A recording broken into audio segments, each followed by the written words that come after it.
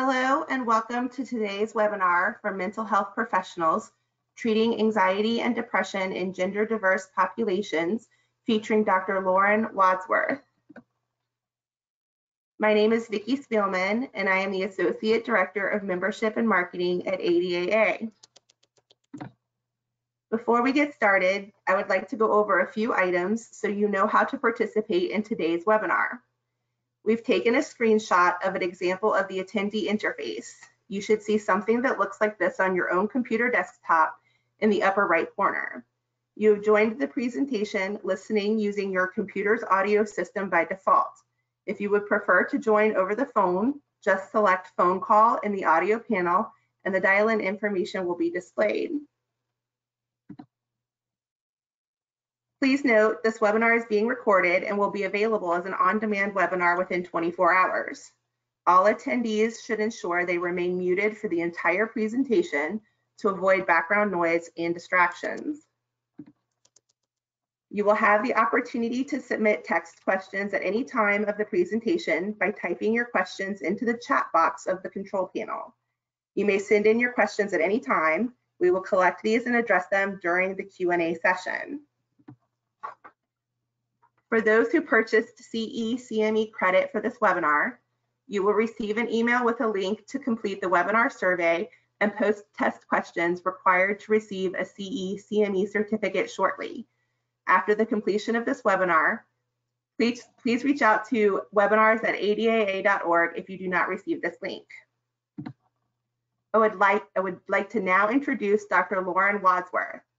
Dr. Lauren Wadsworth's clinical practice and research primarily focus on transdiagnostic features of anxiety disorders with additional specialties treating anxiety in LGBTQ+ populations and providing ERP for OCD. Dr. Wadsworth's clinical interests include providing evidence-based treatments, primarily CBT, ERP, and acceptance-based strategies to individuals with anxiety and depressive disorders in outpatient settings. Dr. Wadsworth's clinical and research work are both largely informed by a commitment to continuously striving to increase her cultural humility as a clinician and researcher. There will now be a brief moment of silence while I pass the presenter role to Dr. Wadsworth.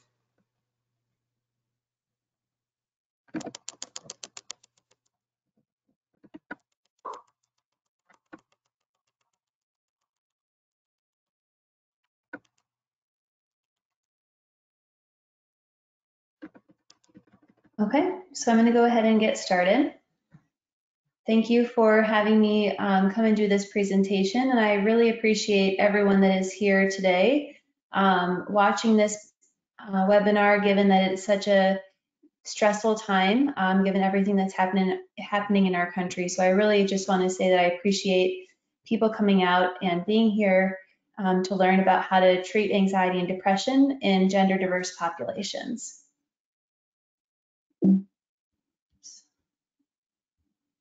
Okay, so today I'm going to do a very quick background on health disparities in gender diverse populations, but I'm going to assume that if you're here at this talk, you know there's an issue or many issues and you would like to do better. So I'm going to focus primarily on intake recommendations, clinical recommendations, and a heavy emphasis on giving you a bunch of takeaways.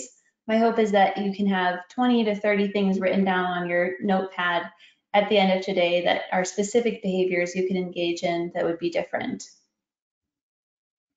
The trans community experiences pervasive discrimination. This is data from 2014 in Massachusetts, which I share primarily because it is considered one of the most liberal states and accepting states, and also because that's where I did my graduate training.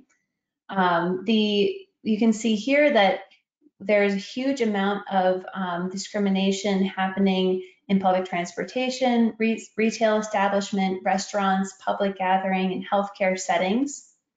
And these are the percentages of individuals who identify as trans experiencing discrimination just in the past year. So 65% experiencing discrimination in public. Of course, that doesn't involve or include family discrimination or interpersonal dynamics, which we know are highly pervasive and life-threatening. More than a fifth of trans people have reported hate crimes that are perpetrated on the basis of the victim's real or perceived sexual orientation or gender identity. So this is hate crimes in 2014 in the United States, 40% based on race, and then quickly followed by sexual orientation, and you see gender identity down here. That number might look low, but I'd remind you of all of the deaths that we have experienced of trans people, especially trans people of color and trans women of color being the most at risk. And these are some images of those who we have lost. I'd also invite you to remember that many people hold multiple identities across these different columns. So just because one column might be relatively low, think about the compounding factor if someone identifies as a gender, sexual, and racial minority or marginalized within those identities. There's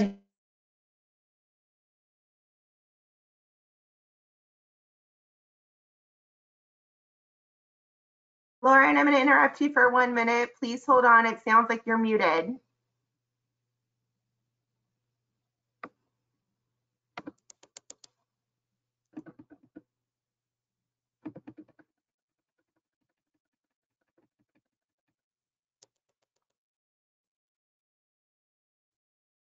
disorders, so it's good that we're here talking about this topic today.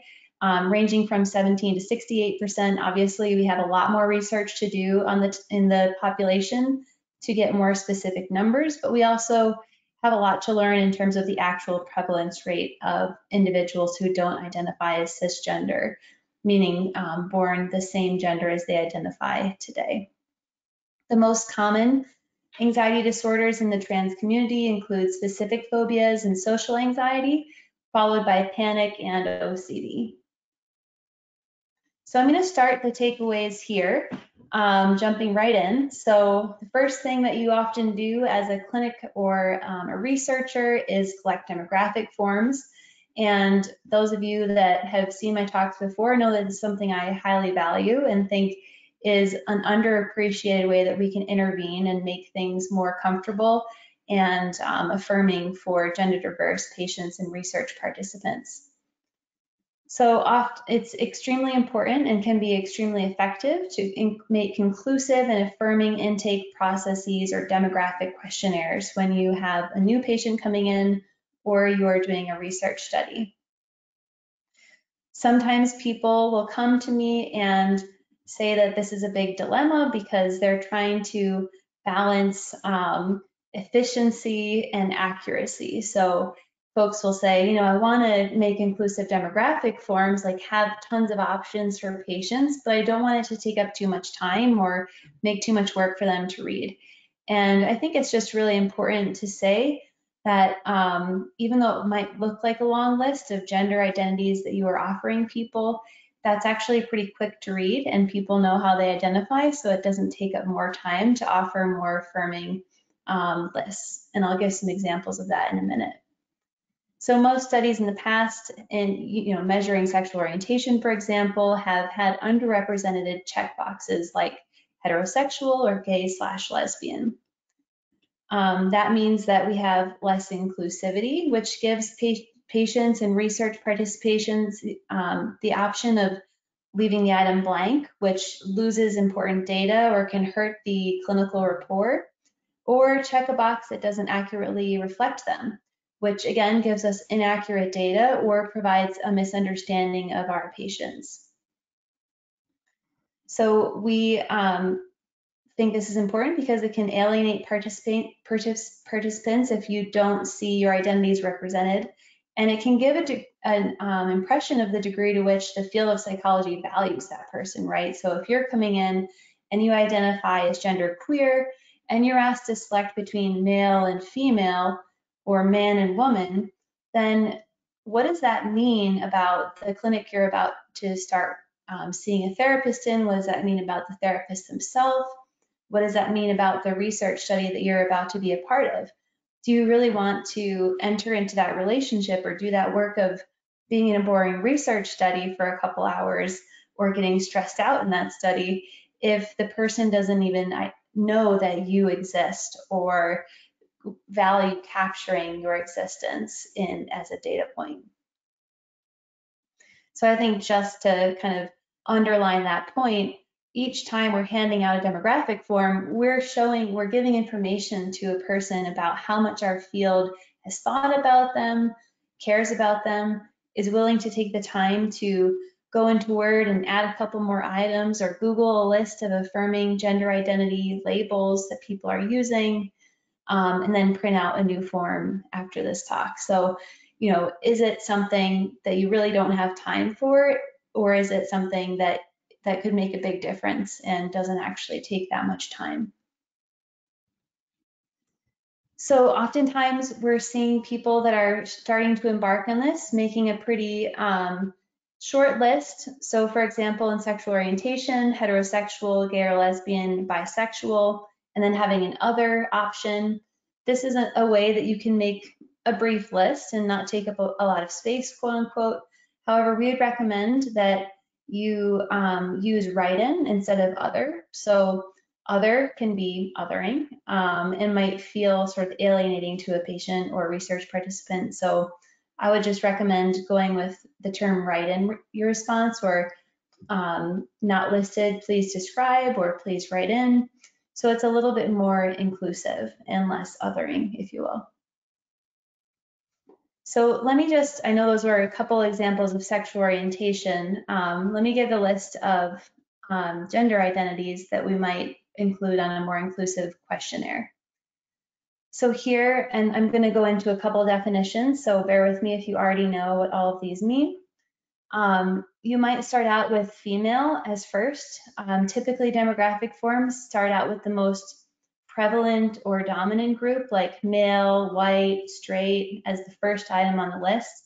And it can just be super empowering to flip that up and show that, you know, you've thought about that, you've broken outside of your typical, the typical norm, and did something like put female first, or what if you even put trans first? You know, what are your assumptions or fears that come up when you imagine that, and would that be worth challenging? So male, female, trans male, trans female, trans. You might be confused at why that's broken into 3 parts.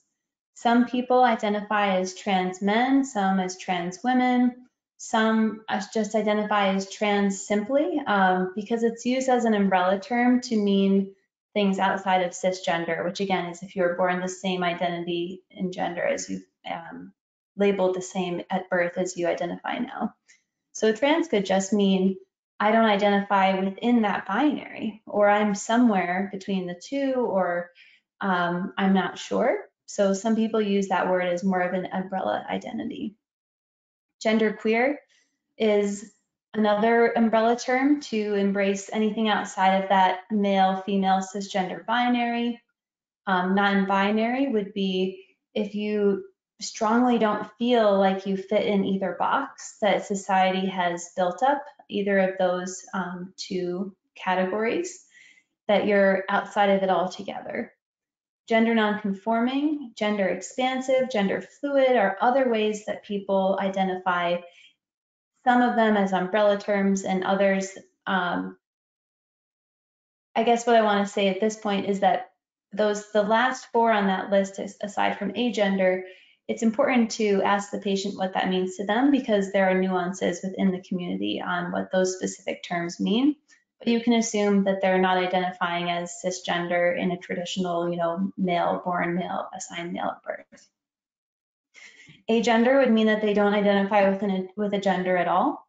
And gender fluid means that their gender can change from day to day, hour to hour, minute to minute. This is something that I've heard is challenging for clinical staff to get on board with, having a difficult time switching between pronouns that they're using to refer to patients.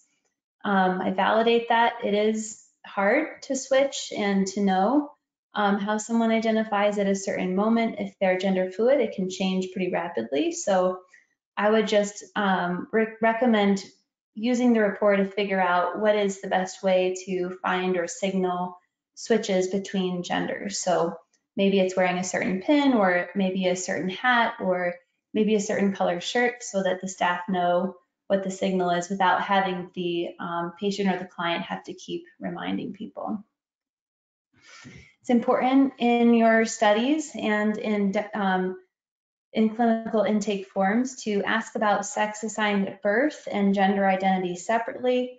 Maybe you don't even need to ask sex assigned at birth if it's not clinically relevant or relevant for the research study that you're doing. So I would just come back to why do you need to know.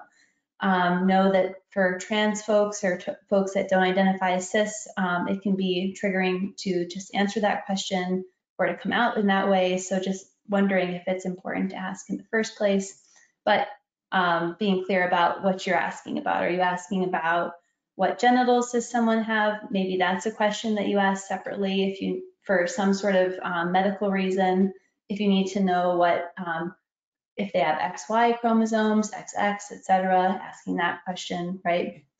And then asking separately, do you identify as intersex or having a difference of sex development? This has been hugely under-researched and underappreciated in terms of prevalence rates and has been removed in many ways from our conversations and understanding about gender.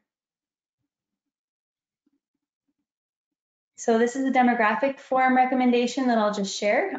We made at UMass Boston a comprehensive demographic questionnaire and published it for free in the Behavior Therapist. So you can easily find that by Googling ways to boost your research rigor through increasing your cultural competence. And it comes with a lot of awesome other tips too. And just some data to show why it's important to ask and expand the way that we do intakes in our clinical and research settings. So we did a study where we just looked at what are the differences in social anxiety levels in sexual orientations from heterosexual, lesbian, and gay, those typical ones that are asked, and then write-in response and bisexual. And we saw that actually the two groups surrounded in red had the highest levels of social anxiety, significantly higher than the other two groups. And we wouldn't have had that data if we didn't offer a more inclusive demographic form. So asking identity-informed research questions can be done if you're collecting accurate, inclusive, and affirming research demographic data.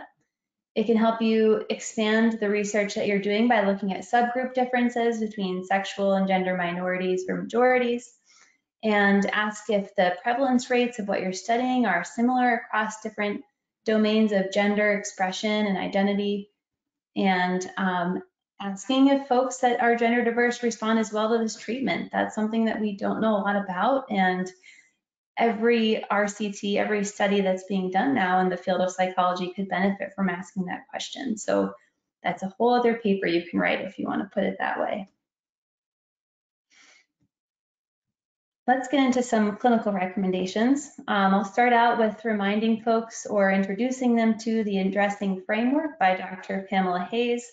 This is a way that we can quickly remind ourselves or check in with the different sociocultural identities that we each hold, that Dr. Pamela Hayes hypothesizes are most correlated with our mental health. We do a little bit, me and my McLean colleagues have made a couple adjustments in here to make sure we're capturing mental health specifically, and you'll see that as we go through. So age, disability status, diagnosis status, AG mental health, religion, spirituality, ethnicity, and race, which really should be two different categories in the acronym, socioeconomic status, sexual orientation, indigenous heritage and immigration status, nation of origin and citizenship status, and gender expression. So I remind listeners today of this framework because oftentimes we do these talks in bubbles, in columns, looking at gender diversity and within anxiety and depressive disorders. And it's really just way more complicated than that. So I've been thinking a lot about our gender diverse patients and research participants going through this past few weeks of COVID and the recent events with George Floyd, and how that might be impacting their mood and mental health over and above what typically would be happening, and then add in things like race and ethnicity and sexual orientation and socioeconomic status, and you're just having compounding levels of marginalization, and that's going to likely have exponential effects on mood and mental health. So whenever we're working with patients, making sure that we're seeing them within the sociocultural framework and considering the intersection of different identities they have and how that might be furthering the burden that they are enduring, or the financial risk of things like coming out. And we'll get into some of those specifics later, but I would just ask you to keep this framework in mind. And as I'm sharing recommendations, think about, how would this be different in my client who is trans and of color? Or how would this be different in my client that's trans and gay?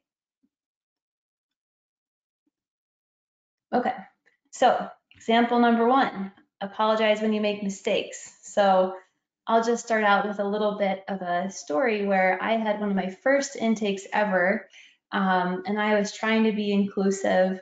I went to a program that was hugely social justice oriented, and I make tons of mistakes every day. So here's one of them. I did an intake with a person that presented for therapy, and I thought, they looked female and had short hair.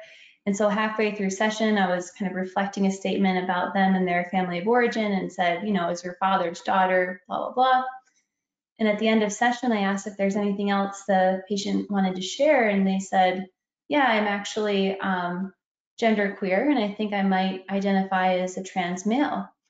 And it just hit me, wow, I just totally assumed that patient's gender, their gender expression, their trajectory, I just, hadn't even asked that question. So that was a huge mistake. And I apologized for it in the moment, saying, wow, I'm remembering I said daughter when I was reflecting back to you. And they said, oh, it's fine. But, I think it's really important to apologize and say, I really should have asked you how you identify in the beginning before I even used examples or words like that. So an adjustment that I've made is both myself and in our clinic is adding the addressing framework. So we do the mini diagnostic interview, and then we go right into the addressing framework and ask people how they identify across that whole list, and then ask for each of those if those influence the person's mood or mental health, if that influences what they're coming to treatment for,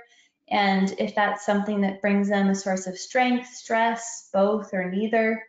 So that just in that first session, we can already show that identities are important to us as clinicians. We want to know how you identify. We don't want to make assumptions. And we also want to know, is this relevant to your treatment? So just because you're a trans person of color doesn't mean that you want to talk about being trans or race in session, and making sure that we give people the space and the platform to share that, opening the door, being the broker of that conversation, if you will. So apologize when you make mistakes. Even the most culturally competent or humble might be a better term. Clinician makes mistakes, and sexual and gender minority patients might be more sensitive to micro or macroaggressions due to a history of rejection and lack of visibility in culture, right? So there's that whole mosquito bite metaphor where if you experience one microaggression that week or that year, sure, it might not be big, but if it's the 15th one that you've experienced today, then you might have a big reaction based on that history of that trauma. So it's important for us to note that we're not speaking to patients in vacuums, and what we say could be heard in this compounding series of microaggressions. So apologize quickly and move on. I think the move on part is really hard, especially as a white person. I know that I've struggled with not getting the reassurance that everything's okay and we're good. So be mindful of the fact that by hanging out, by being like, no, I'm really so sorry, what can I do? Waiting for that person to say it's okay is putting even more burden on the person that you've microaggressed against and the person that's already coping with enough. So making sure to move on quickly and gracefully after apologizing. Pronouns. So go beyond the intake paperwork and ask people the name and pronouns that they go by. I think this has been talked about a lot, which I think is fantastic. I would just offer some specific tweaks to the suggestions out there. Try not to assume what gender pronouns someone uses, as I did. Ask, what are your pronouns? We're not recommending people ask for preferred pronouns because that makes it sound like a preference or, oh, it would be great if. Instead, what are your pronouns? Just treating it like a normal thing as it is, and to not make it seem like it's something that you're making a special accommodation for someone. You could do this a little bit more naturally by introducing yourself and your pronouns first. So, hi, I'm Dr. Wadsworth. I go by she, hers pronouns. What name would you like me to call you, and what pronouns do you use? Or what are your pronouns? Know that pronouns can change, as I mentioned with gender fluid individuals. They might change by the minute. And in patients or individuals that are going through a journey of learning and understanding or exploring or shifting through gender expressions, there could be changes in pronouns throughout your treatment. So being prepared to shift and be comfortable with that. I think from what I've heard in trainings, it's hard for people at first to get that cognitive flexibility of shifting between pronouns or using new pronouns for someone that they've known their whole lives. And that's totally valid and is definitely a difficult, mental task to do initially. But if you practice, you will get better at it. I think I might mention this later, but something that I often recommend in staff meetings or in team meetings that people are doing, it can be a good time to practice this flexibility. So if a clinical group is struggling with pronoun usage, I would recommend that in staff meetings, they try to do 15 minutes or 30 minutes, or in clinical case discussions, do 10 minutes where they try not to use any gender pronouns, so just saying they or the person's name, so that you can get used to that language, because the more you do it, the easier it gets, and it can be pretty empowering and fun to get better at it. So I would just recommend practicing. And if it feels like you're working in a space where that's not safe to suggest, then it's something you can practice at home with your family or with friends that share similar values and goals to you. So, hey, let's try to share stories from our week and not use pronouns as we do it. So that would look like, I ran into Jimmy at the store today, and Jimmy mentioned that he had bought, I just said he. So Jimmy had mentioned that they had bought some cookies, or Jimmy mentioned that Jimmy had bought some cookies, right? So correcting yourself on the fly. You could, if you're in a trusted space, ask people to correct you, maybe hold up a finger or ring a bell if you use a pronoun when you're trying not to. People can go by multiple pronouns. So someone might say, you can call me she, her, or they, them pronouns. And they can change frequently, as I've mentioned.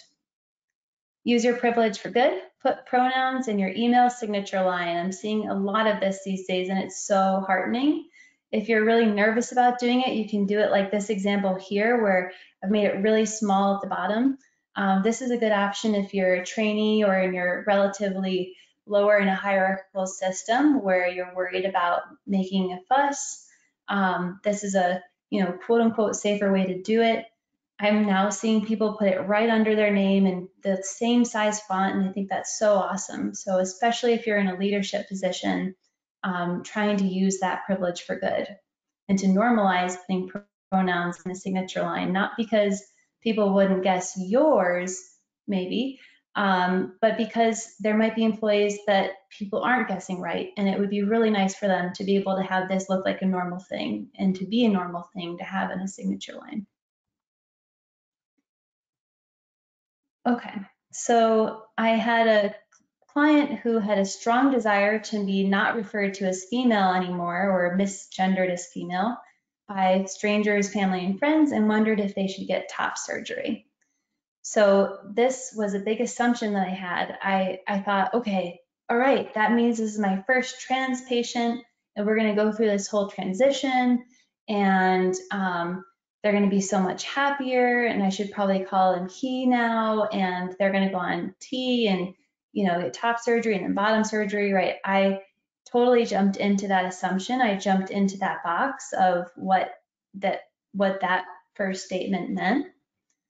And what I noticed clinically was that when I would, you know, help, I would make recommendations, thought I was being helpful, say, oh, we could explore this group, that, you know, hormone, et cetera, that physician. The patient would then jump into the alternative. So, oh, maybe actually I just want to wear dresses for a bit. And it confused me a lot. I didn't understand what was happening. But ultimately, I learned that my job wasn't to say, okay, you want to be trans and let's do this. It was to really just in that moment validate the stress of that the client was feeling existing in a world that was set up with these gender boxes. So it wasn't that the patient at that moment was identifying as a trans male and wanted to go through all these steps. It was that the patient was expressing, I don't want people to keep looking at my chest and ascribing me the gender identity female. That was really it, right? So validating that, helping, you know, think about ways that we could do that, maybe a binder, maybe top surgery, but not then thinking this is a whole trajectory that I know where it's going, right? Instead, sitting with the patient, being more patient-centered or client-centered, and following their lead, and validating first that the world that they're living in is so gendered, and that isn't helpful or affirming if you don't identify within those boxes.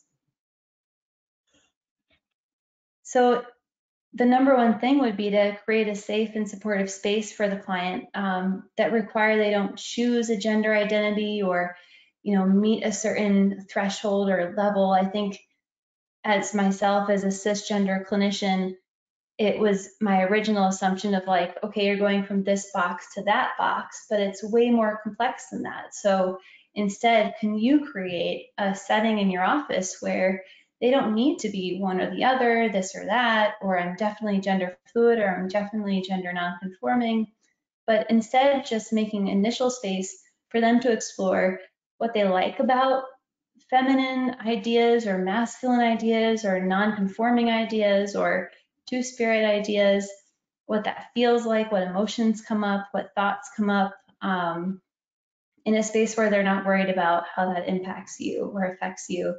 Because I think this is something that's so prevalent in the work clinically is patients struggling with, I am worried about hurting my family, or my mom always has this reaction when I say I want her to do this thing differently, and so much of it is social. So if you can create an environment in your clinical setting where you're not bringing in your assumptions, you're working to notice those assumptions you bring in and try to remove all of those systemic boxes, that can be really freeing to help the patient figure out their true deep feelings about their gender and expression and help them get to a point that would make them most happy and affirmed. And empower your patient to discover and express their gender in ways that feel right to them. So it's okay if you don't fit within a box. It can be very anxiety provoking. It can be daunting to know that you're embarking in a whole life where you're going to be moving against people's assumptions. That can bring up so much social anxiety and panic every time someone's going into public spaces. So you're starting to think about how that might impact clinical conceptualizations. So what I've kind of been highlighting is that it's important not to impose your culture, your values. Don't assume that someone wants to look a specific gender. For example, if they identify as trans and they were assigned male at birth, the end goal might not to be looking feminine with lipstick and long hair and whatever we assume to be most feminine. Not everyone that identifies as trans wants to pursue medical intervention. There are whole different levels of transition that people can go through, including changing clothing, haircut, and physical appearance only, training a voice up and down without the use of hormones, taking hormones, having top surgery, bottom surgery. But just to say again, an individual does not need to do any of the following changes to be a real woman. So even if someone appears totally masculine, they can still identify as female, feminine, woman. That's okay. If a person does desire to express a desire to explore hormones or surgery, do your homework about state and national policies. Help them navigate potential roadblocks that may be financial, social, or family rejection, workplace discrimination. Know that, starting to follow those or work towards those interventions might create social or family rejection and homelessness.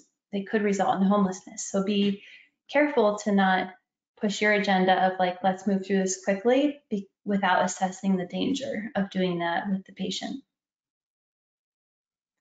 Help them cope with identity-related and non-related identity-related distress.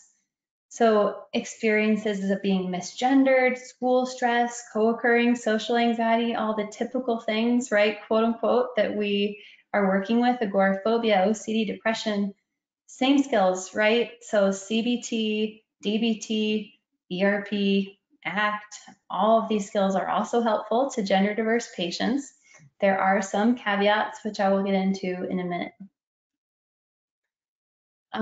Recognizing stress due to marginalization and help that patient externalize or decenter from that stress to reduce the pain and internalization that could take place. So what that means in a nutshell is validating, yes, I totally get it that you're so anxious to go into social situations because you are likely to get misgendered, and that pain, that anxiety that you're feeling, let's make sure to put that pain where it belongs, right? That's not something that needs to be deep down within you, rooted in you as a problem within you. That is a problem with society. That's not a problem with you. You're not broken or weird. It's the world that you're walking into in public spaces that's not set up right. That's not affirming, and that's not okay. So that feeling, that scared feeling that you're having is due to the society being messed up, not you being messed up. Doing exercises to help the person decenter that pain onto where it really belongs and the responsibility of where it really belongs, which is on the society. This is the same across different marginalized identities or historically marginalized identities. There's likelihood of internalized stigma. So external invalidation becomes internal validation.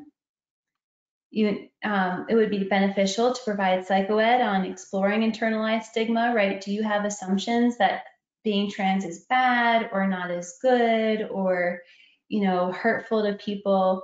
And are you, more likely to be friends with people that aren't trans? What are those ways that you are taking on those messages from society?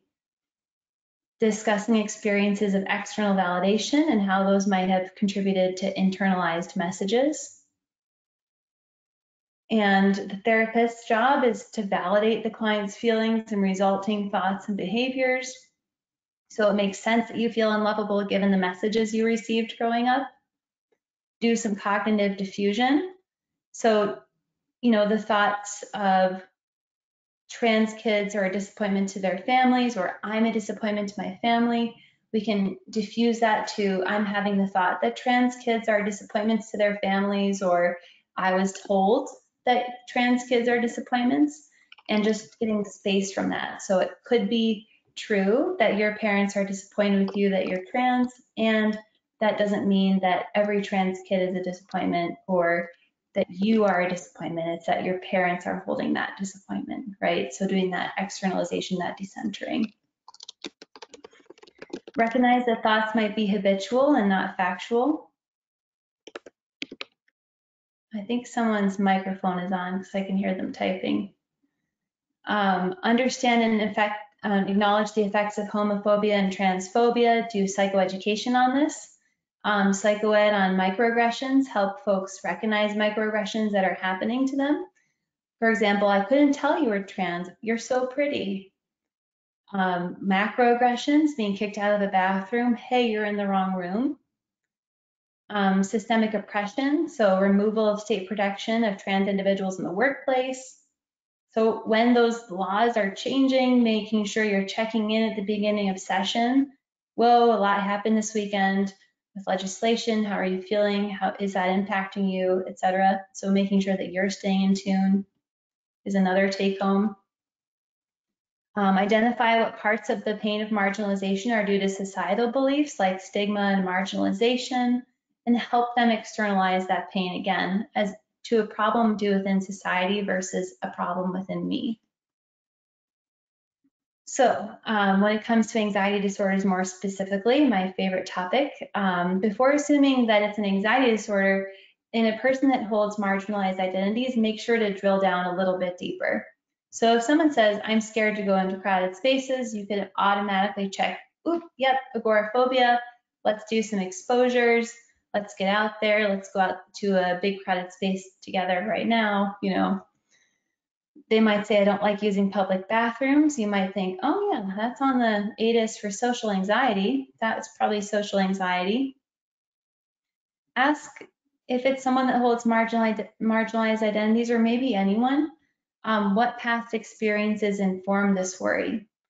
So what if this sentence ended with, I'm scared to go into crowded spaces because so many people look at me closely and some point and stare based on how I look, right? That's probably going to change how you approach this case. Instead of just jumping into exposure, you might talk about self-protective strategies. You might talk about choosing if you're going to go into crowded spaces, knowing this is probably going to happen based on how much emotional resources you have stored up that day, who you're with, are there safe people that can come that act as bystanders, etc. Maybe the person doesn't like using public bathrooms because it makes other people uncomfortable, and they can tell that the woman next to them is looking at the woman sign on the door and looking at the person and looking back and forth, right? Like, I wouldn't want to use a public bathroom either if that was happening to me. So again, jumping right into exposures or cognitive restructuring might do more harm than good. So that's one of the caveats for using CBT, is beware that using traditional CBT or cognitive restructuring might be pretty harmful. So if you were to say, are you sure? Are you 100% sure that people look at you closely and point and stare? What evidence do you have that you make people uncomfortable? What's the worst that could happen? How bad is that? Right? Well, the worst that could happen is death. And that's pretty bad.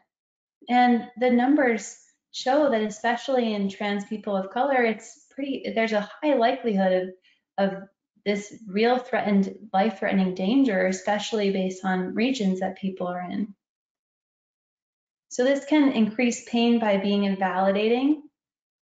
It can make the person feel like it's their responsibility, right? If you're doing cognitive restructuring, then kind of the assumption is you're having some stuck points, or you're having some cognitive errors, and we need to fix those. So it can make the person, it can do the opposite of that decentering and make it feel like it's their fault. They are the ones that need to hold the pain, suck it up, or change. And it can send the signal that you don't understand or see the marginalization pattern that's occurring. So here's an alternative example. That sounds uncomfortable, or I don't like using public bathrooms because it makes people uncomfortable. You might validate, say, hey, that sounds uncomfortable for you too. Can you tell me more about what's happened in the past?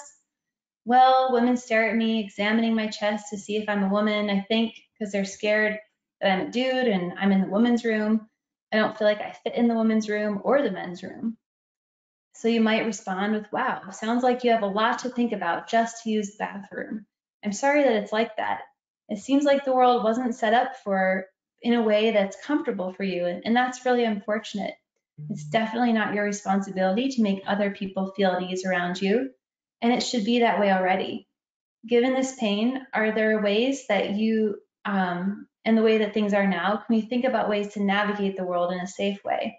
So you can enjoy outings and other places where you might need to use a restroom, right? So looking for restrooms without gender labels on them, bringing a friend.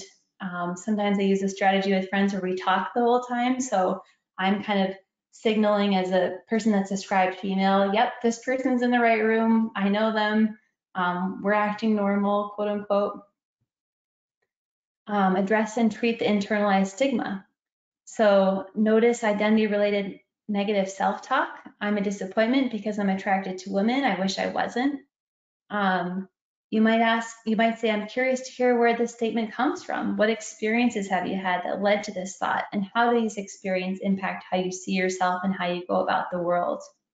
And help them create a more contextual understanding. My parents told me they're just disappointed because I'm gay. Okay. My parents have these beliefs because of what they were taught as normal and what they've always expected of me. And then I felt shame because my parents said this. However, my girlfriend and friends don't see me as a disappointment, so I don't deserve that label as a comprehensive label. And then again, so you're seeing the cognitive triangle playing out, thoughts, feelings, behaviors. I'm sad my parents are disappointed that I'm gay, but that doesn't mean that I'm a bad person, right? So we haven't changed or undone these negative messages because those are real things said to the patient, but we can contextualize them, understand them, have empathy from where they come from, and also identify safe pockets or safe people or spaces where this message wasn't necessarily the case. Some quick things I'm just going to throw at you before we go to the question section. Tread carefully when encouraging people to come out. Your patients might come every week and say, oh, I just wish I was out. I wish everyone knew. It'd be so much easier not to hide things anymore. But know that coming out can have some really negative impacts. So coming out risks the loss of families, of friends, religious communities, jobs, homes. Could include increased work or school harassment, rejection, physical and verbal abuse, sabotage, increased discrimination.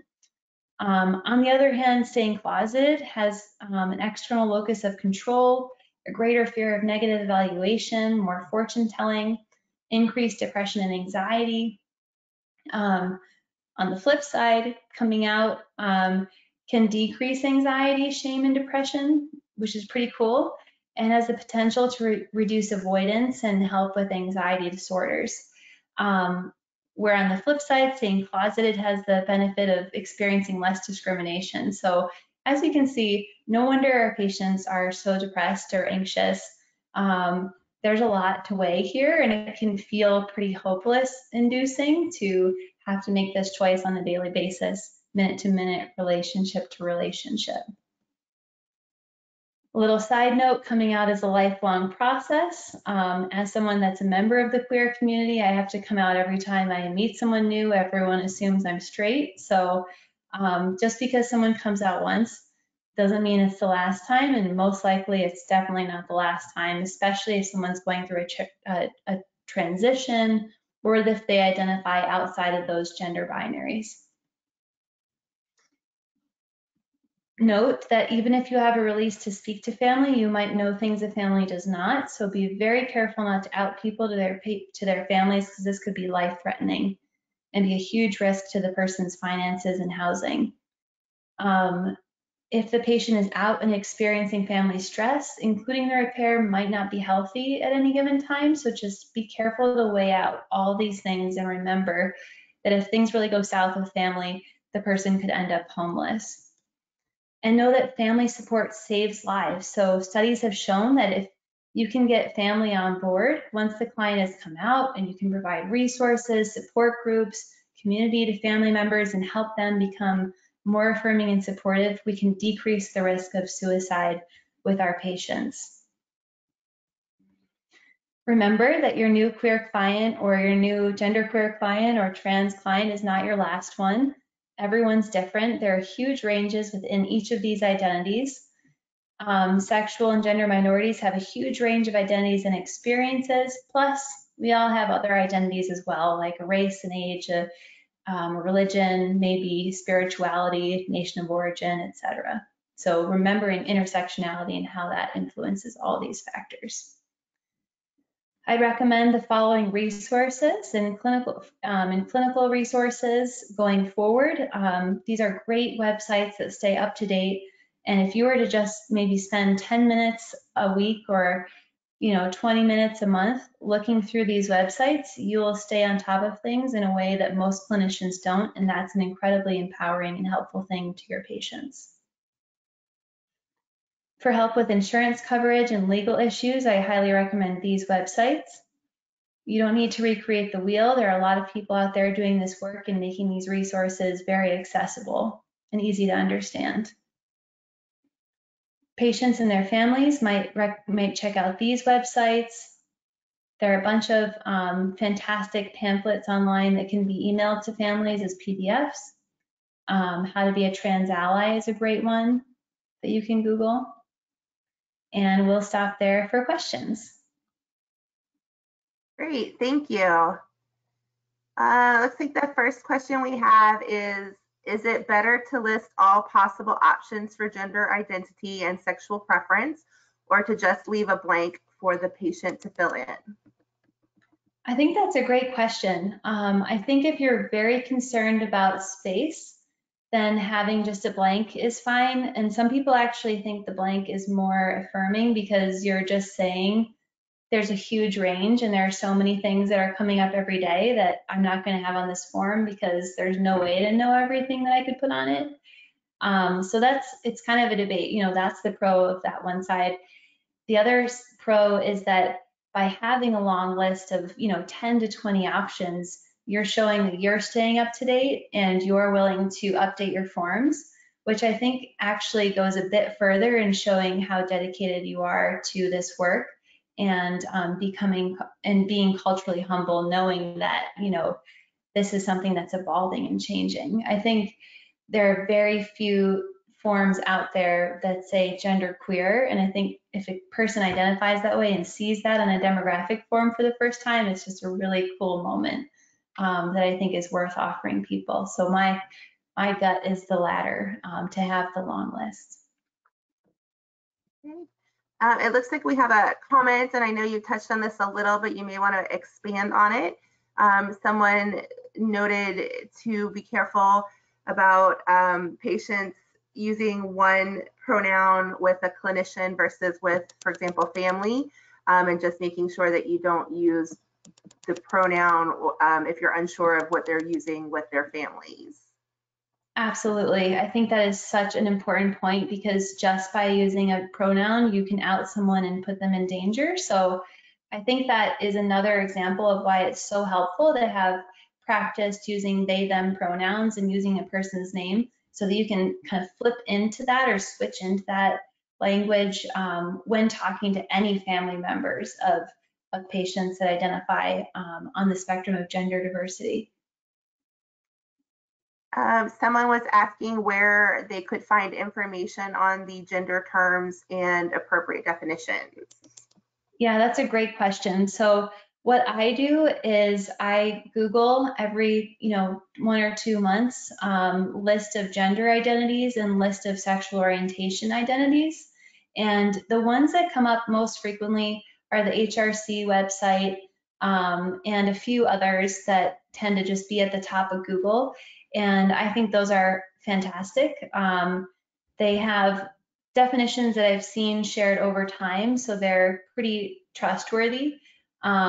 If you want to get the most up to date, I would go to YouTube and just Google videos of queer identity or trans identity and see how people are talking about it, because the young folks in the community that are on speaking up on YouTube are usually the furthest ahead on that wave.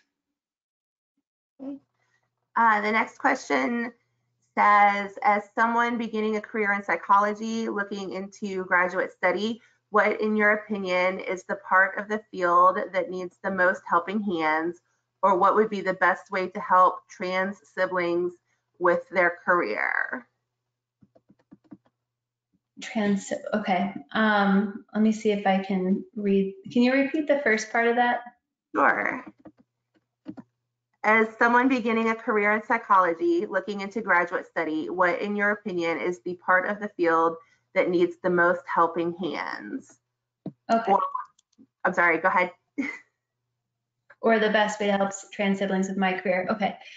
So I think the good news is, as someone that seems to be really passionate embarking on this graduate study, the good news is that there's really no redundancy that you can embark on. So I would just say follow what other interests you have within psychology and then merge them with this. So if you're also passionate about OCD, make that your specialty. If you're passionate about awareness, doing population studies, trying to get numbers to show how many people don't identify as cis. And so I know that's a sad comment, is that there's unlimited amounts of work to do at this point. I think some of the biggest things that people are starting to work on that is so exciting is really trying to disentangle the impact of discrimination. So how having experiences of discrimination directly impacts mental health when controlling for other factors, and then testing different interventions, like testing a mindfulness intervention or a decentering intervention, maybe trying to do that in a 15-minute module that can be shared across the internet in an open access way would be big ways that you can influence and help the community. Great.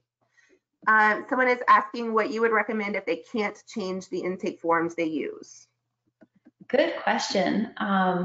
As someone that's been there, I get that. I just try to be sneaky, and I kind of ignore the demographic form in my head and start it in session. So as soon as I'm in the room with the person, then I will do the full demographic interview as if the other one doesn't exist. I might say, like, I know you've already done a lot of forms. I'd like to just hear from you how you identify. I know it's hard to sometimes write things, or sometimes forms aren't totally inclusive. So here's, I'm going to ask you how you identify across these different domains. And please let me know if there are any other aspects of identity that I didn't ask about that are important to you. So I would just do it sneaky, one-on-one. If you're working on a research study and you think it should be changed, but you don't feel like you have the power to change it, I would find a sneaky way to invite someone to give a talk like this and find some, argument for it based on the study that you're doing, and then ask the speaker to really do that work because they're in a unique position to not be risking their job. Great. We have a couple last questions. Could you please speak to some culturally responsive ways of navigating potential OCD involving obsessions regarding identity or identities? Yeah, so that's a pretty big question, because I'm guessing it's hard to guess exactly what you're referring to, but I'm guessing you mean if someone's obsessing about their identity and that's something that their OCD is focusing on, like maybe they're afraid of being trans, or they think they're trans all of a sudden because of their OCD and are obsessing about it. Like, how do you do an exposure in a way that's not anti-trans? And that comes up with fears of being gay and OCD all the time. So I hope that's what you mean. So basically, I would recommend doing the same things you would do with ERP, writing scripts, maybe just being, not wanting to bash trans people, but writing scripts about it.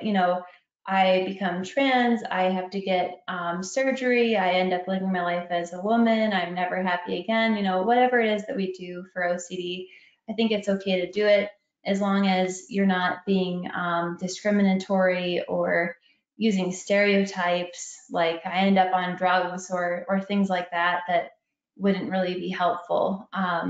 However, I do think it's important to keep doing the exposures. Okay. Can you give an example of the wording you use to ask about gender identity and sexual orientation in an interview? So if you're interviewing a person is, I think, what the question is about, to ask about gender and sexual. So I would probably introduce myself. I would say, hi, I'm Dr. Wadsworth. I use she, hers pronouns. So great to meet you today. Feel free to let me know if there's a name or pronouns that you want me to refer to you by as we go around the office. If it's a group interview, it's a bit easier because you can just have name and pronouns written onto the hello, my name is at the get-go. Or you can say, have a sign that says, if you're comfortable writing your pronouns on your name tag, please do. Those are different ways that you can normalize that in an interview setting. Great. Oh, I think Switching back to presenter role. Okay. Give me 1 second. Thank you, Dr. Wadsworth, and thank you to our participants for attending today's training. We would like to invite you to register for ADAA's next live webinar on September 10th, Anxiety and Depression Treatment for Immigrant, Refugee, and Asylee Clients with Dr. Rachel Singer. We invite you to visit the ADAA website, www.adaa.org, to view all upcoming live webinars, as well as our full library of on-demand webinars. If you are not yet an ADAA member, we invite you to view the many membership benefits that ADAA has to offer. ADAA members enjoy year-long access to continuing education programs, free access to special interest groups, including online peer consultation groups, promotion of your practice in ADAA's online Find a Therapist database, significant discount to ADAA's annual conference, website listings of your clinical trials, support groups, and publications, and much more. Please visit adaa.org to learn more.